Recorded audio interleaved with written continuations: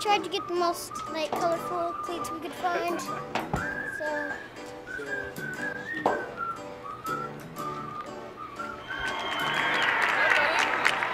I'm Abby. Nice to meet you. Hi, Sam. How are you? Shannon. My name is Sam Gordon, and the reason I'm here today is because I'm a girl football player, and I like soccer too. And so Abby Wambach tweeted me and said, Sam, you can come to one of my games and practices. And so here I am.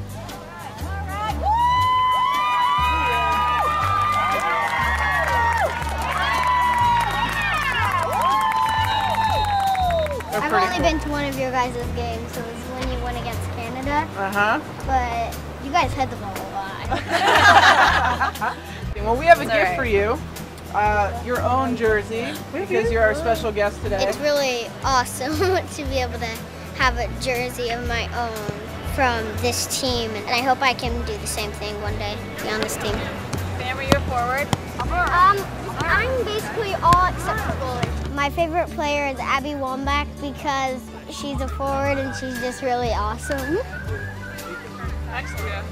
Eyes open the whole time. Oh, awesome. Dan Levy, my agent, he sent me this link, this YouTube link of Sam, and her football skills. She's ridiculous on the field, just blowing by little boys, a couple little girls too. But she was just the epitome of what I think I wish I could have played football growing up, and I just thought it was so cool.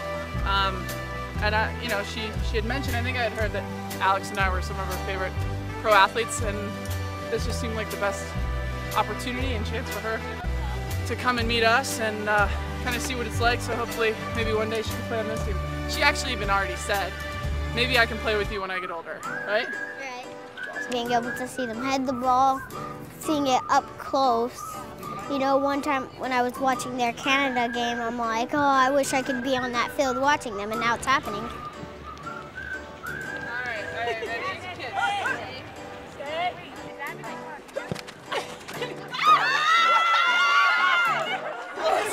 I mean, that's it, the direction.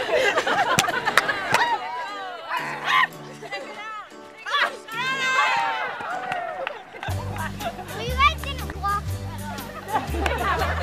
You know, she's obviously built to be a star, so I want her to stay grounded, and you know, this is kind of a family environment, and it's important that no matter how crazy her life can get, that she can still be true to herself. Hopefully she'll stick to playing soccer after she gives up football. Maybe one day plays for the United States. Woo!